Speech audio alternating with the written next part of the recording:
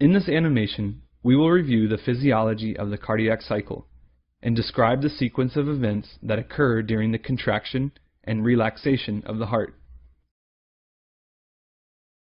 The heart is a pump that circulates blood through two different but interconnected vascular systems. During one cardiac cycle, all four heart chambers go through two basic phases, systole and diastole. Each cycle is initiated by spontaneous generation of an action potential in the sinoatrial, or SA node. The action potential then travels through the atrioventricular, or AV node, into the ventricles. This graph depicts the physical properties related to the two phases of a cardiac cycle, showing changes in pressure and volume over time, as well as how these changes relate to heart sounds and the EKG.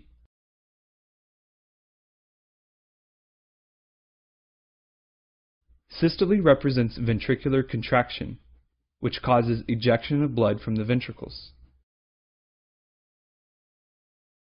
followed by diastole, the period of ventricular relaxation when filling of the ventricles occurs. We will now analyze these two phases in greater detail.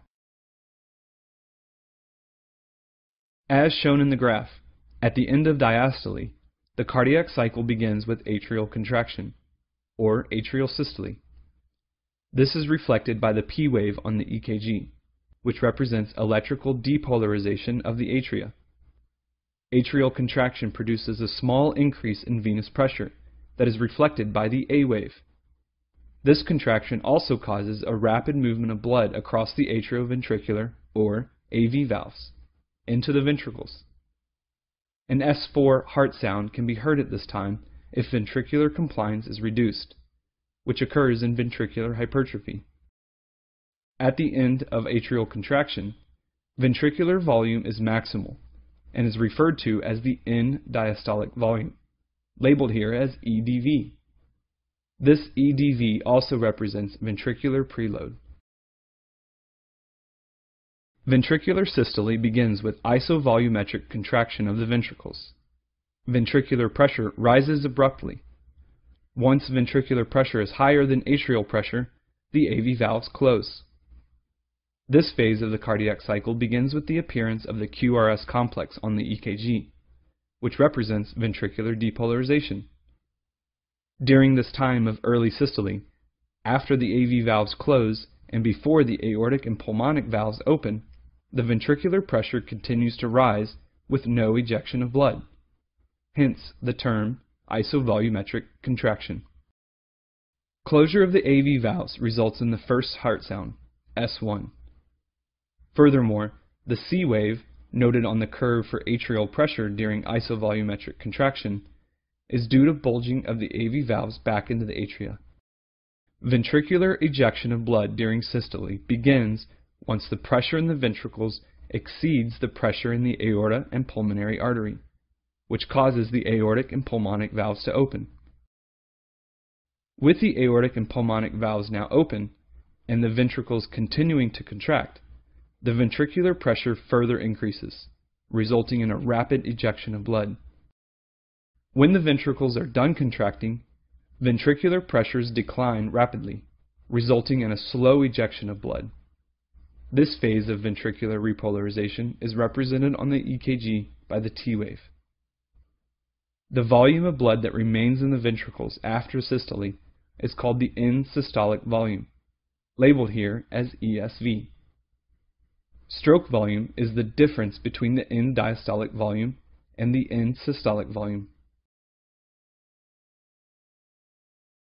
When the ventricular pressures fall sufficiently beyond the pressures within the aorta and pulmonary artery, the aortic and pulmonic valves abruptly close.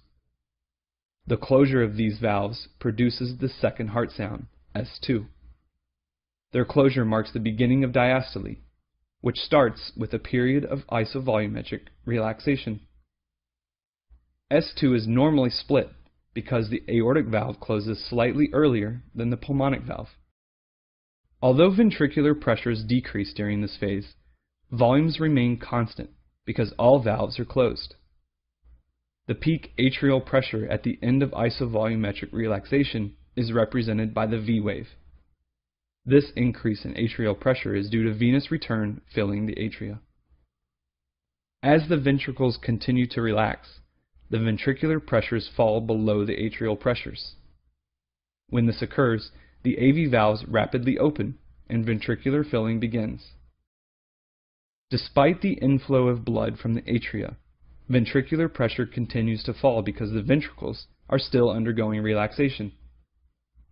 If a third heart sound is audible, this S3 represents rapid ventricular filling, which is benign in children, but can be a sign of pathological conditions in adults, such as ventricular dilation and CHF.